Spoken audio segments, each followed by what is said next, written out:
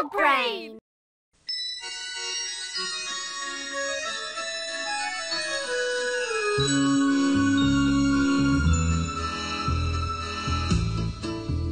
If you believe you must be big in order to be tough, then you should get to know me. I'll teach you other stuff. I'm Madeline, I may be very small. I'm Madeline, but inside I'm tall.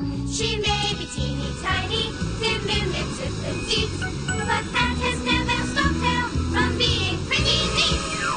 Dum-dee-dum-dee-dum, dum-dee-dum-dee-dum. Madeline, she's Madeline, we hope you have it straight. I'm Madeline, and inside I'm great.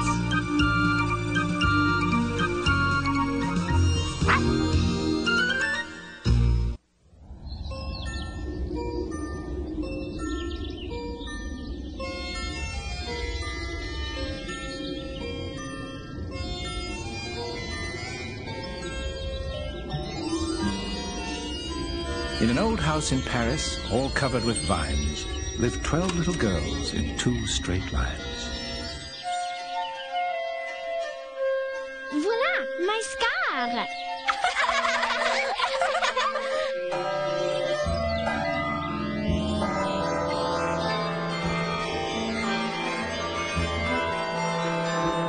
They left the house at 9:30. In 2 straight lines.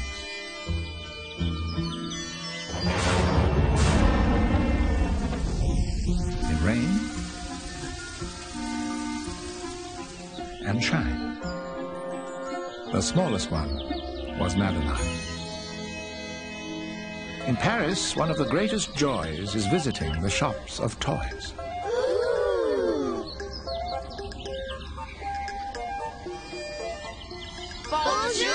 There were trains and cars and cuckoo clocks, bears and bunnies, piles of blocks. Oh, Miss Clavel, may we go in the shop and see the toys? Oui, please, Miss Clavel. Well, I suppose so, but only to look, not to buy.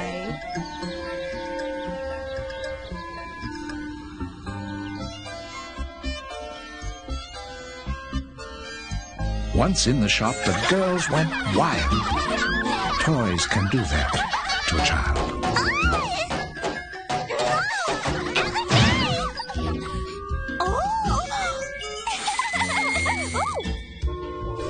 No, you cannot ride on that. Allez, Bob, next stop is the zoo. What? Now, you little girls, calm down. I am so sorry. The girls were only playing. Look at my beautiful store and my hairdo. We are sorry. Please forgive us. Apologies were said once more, and the girls all headed out the door, Phew. leaving the poor clerk on the floor.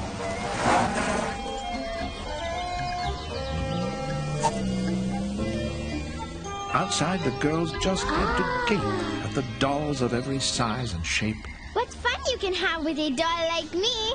Silly Madeline, you are fun as a girl. But a doll is the perfect friend. Not as perfect as a real little girl. Now come, mes enfants. I have a surprise for you.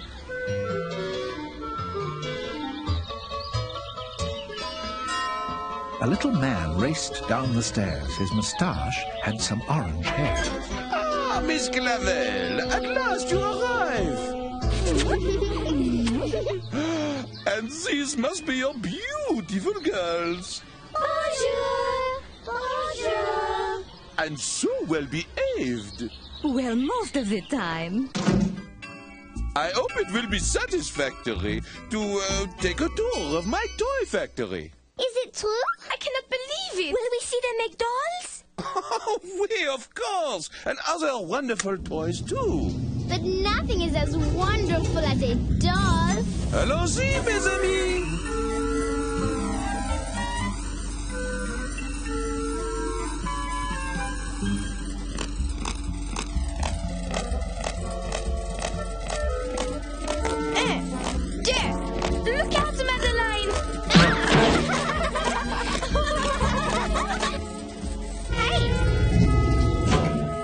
girls could not believe their eyes, for in each new room, a new surprise.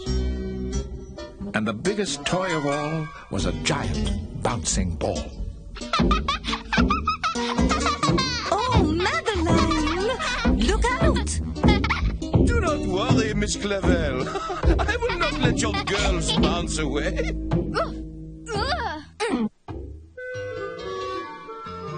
Then Monsieur Larue said, Before you bounce right off the walls, perhaps you would like to dress some dolls? Dress dolls! Certainement! Oui, oui, allons-y! Then in a moment, in a snap, each girl had a beautiful doll in her lap. I will be outside talking to Monsieur Larue. Now you girls behave. And do not touch that conveyor belt, s'il vous plaît, or you may wind up in a box. A box? And on a delivery truck. Do not worry, Miss Clavel. We will be careful. 12 little girls were left to play, while the two old friends chatted away. Voila! My doll! Très jolie, Madeline. She looks just like you. Now guess which one is the doll. Hide your eyes. Now you may look. Which one is the real Madeline? I fooled you, Chloe.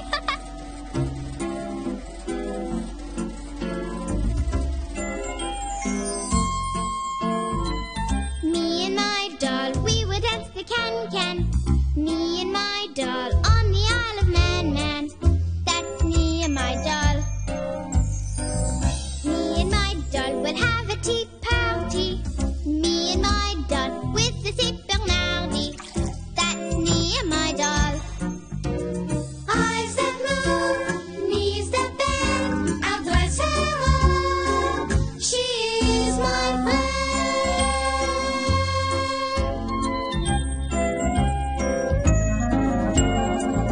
Me and my doll, I'll give her a hairdo.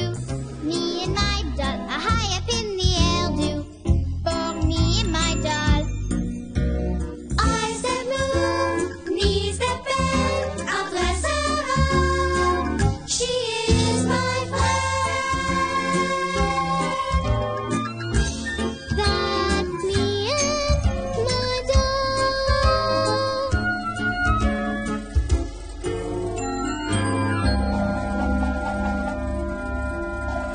Careful, Madeline. Do not go near the conveyor belt. Do not worry, Chloe. Pirouetting little twirls, the dolls danced with the happy girl. Ah! She stood up once, but then she flipped, Oops! and was soon all boxed up to be shipped. Miss Clavel, come tout de suite. Madeline is gone. It was just as Miss Clavel had feared. Madeline had disappeared. She was packed in a box and out the door on her way to a big toy store. Everybody had to cry. Not a single eye was dry.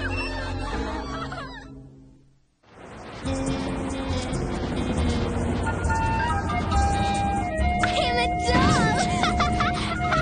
Said Madeline with a giggle as she gave her toes a wiggle. The streets of Paris are bumpy, and Madeline got a little jumpy.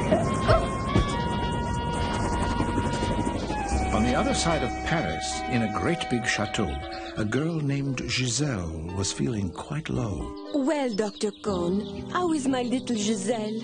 Dr. Cohn showed his concern and said, What our Giselle needs least is bed. Her fever is gone and she is getting stronger every day. But she needs something to lift her spirits so she can fully recover. I don't know what else to get her. Giselle already has everything a girl could want. What this little girl needs is a sunny day and some friends to share it with. But she has no friends.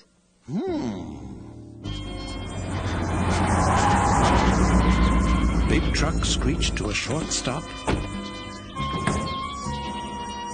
as Madeline arrived at the toy shop.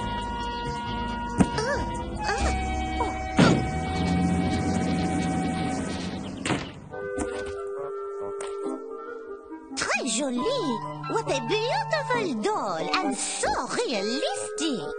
Soon Madeline was on the shelf, between a pony and an elf. Merci. And she curtsies and says thank you.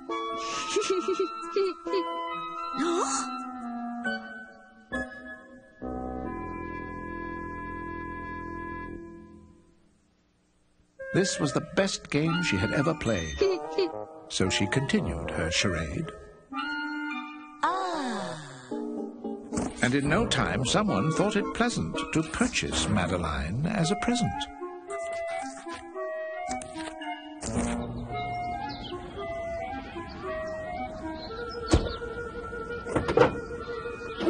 Moments after Madeline was bought, the group of girls raced in, distraught. Vite, vite, mes petites! We will find her here, I am sure.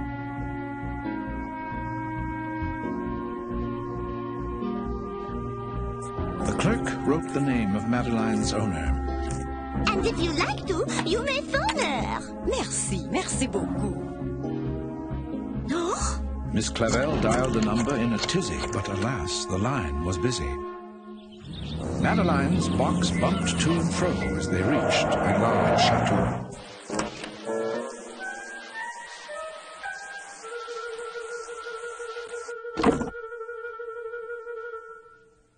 Hoping to give Giselle's spirit a lift, Yvette presented her with the gift. Bonsoir, ma petite chou. Bonsoir, maman. I have a surprise for you, Giselle. Another doll? Voila, a new friend. I will be up soon to get you for supper.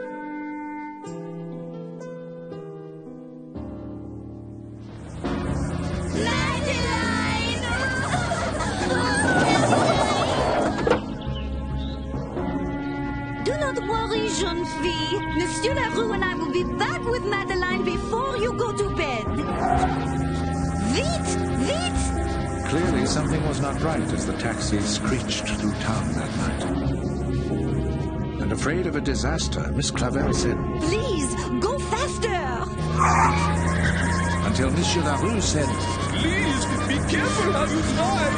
We'd like to reach Madeline alive. What do you think, Teddy?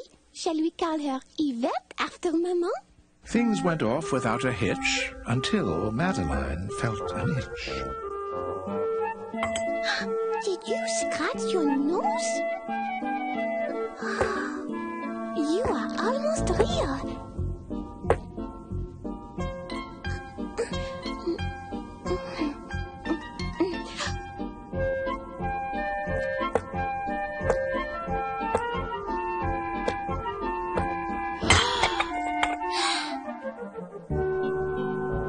As Madeline walked across the floor, Giselle cried out, Encore! Encore!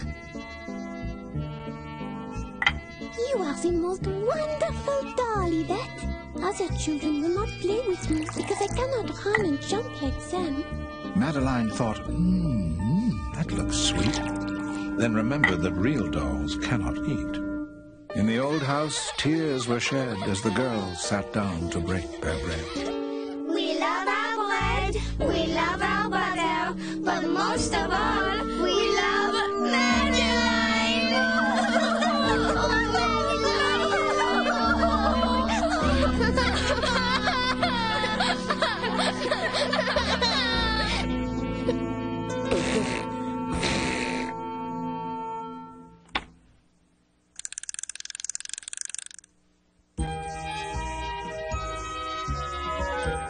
Quelle surprise! What a shock! This doll could dance as well as walk.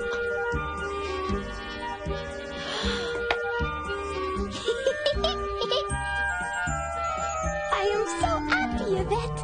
Now I have a friend.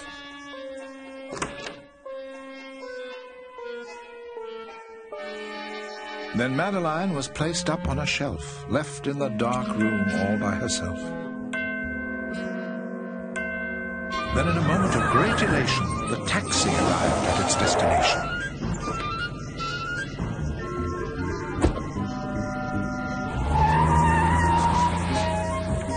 All along it was was expected that Madeline would soon be detected.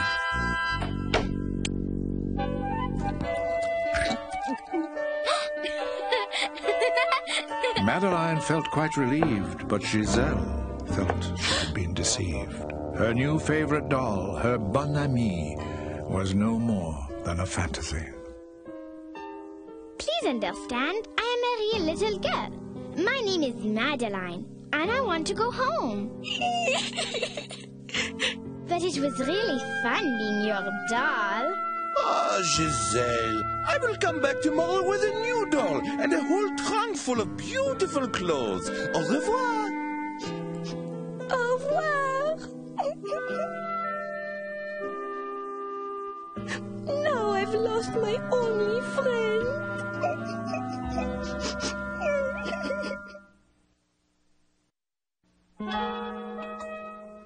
Oh, Madeline, we are so glad you're back.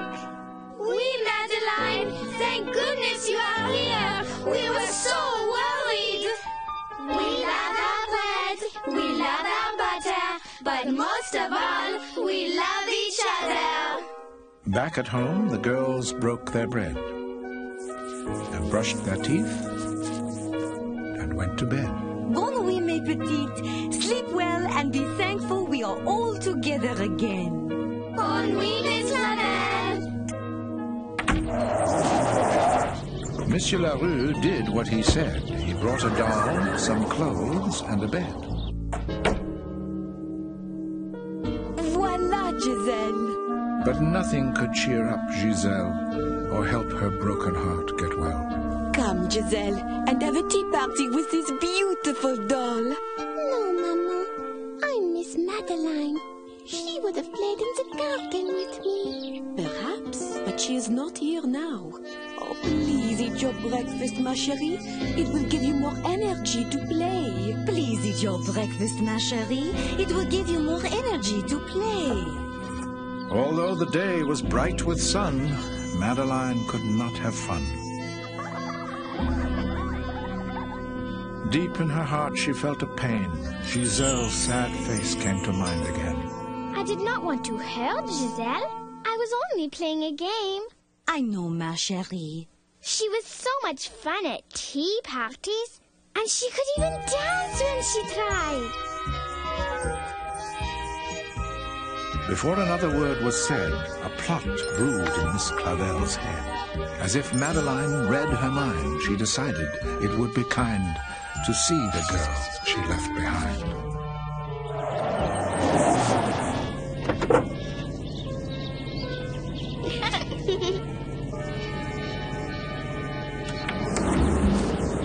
We are here to play with a picnic to brighten Giselle's day.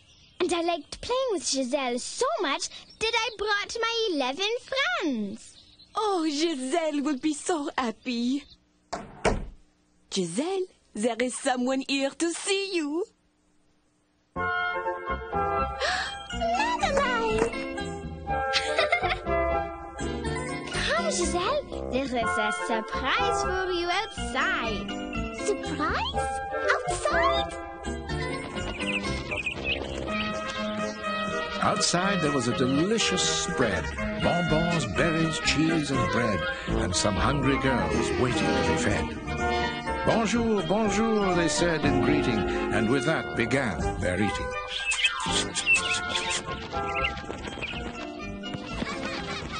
They finished eating, and before they knew it, Giselle was playing. She could do it. Oh, I have never seen Giselle so happy. You are so kind to come here. Ah, but you must thank Madeline. She is the one who thought to visit with all the girls. They laughed all day, feeling quite cheery. And so, the beautiful princess and the Until evening came and they got weary. and lived happily ever after. I am so happy to be your friend, Giselle. And Miss Clavel said we can come back to play again. I am glad you are not a doll, Madeline.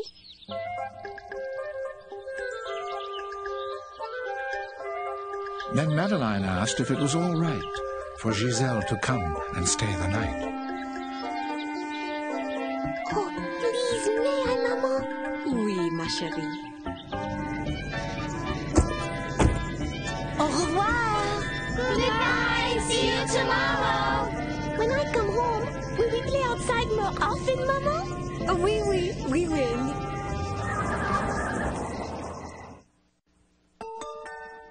Back at home, they skipped their bread, but they brushed their teeth and went to bed. Then Miss Clavel kissed each one on the head. I am very proud of you, Madeline. You made someone very happy today. I am happy too, Miss Clavel, because now I have a new friend. Bonne nuit, mes enfants. Good night, my children. Could they be asleep already?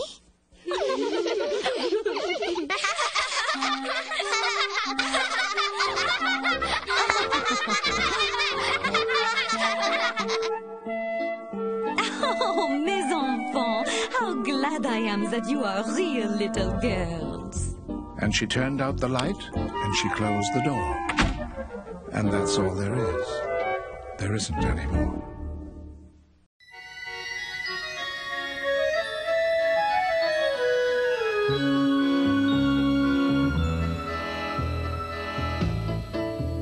If you believe you must be big in order to be tough, then you should get to know me. I'll teach you